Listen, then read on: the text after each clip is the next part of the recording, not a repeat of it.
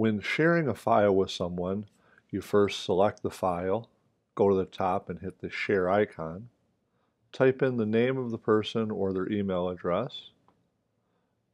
Then you get to choose can edit, can comment, or can view. If you don't want anyone to edit or change your document in any way, you should choose can view. In the advanced options, when you go to the bottom, you can disable them from sharing this or downloading it.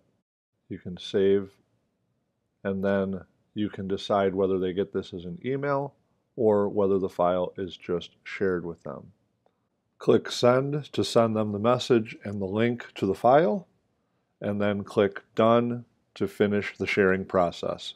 The icon of two people next to your document or file indicates that it has been shared.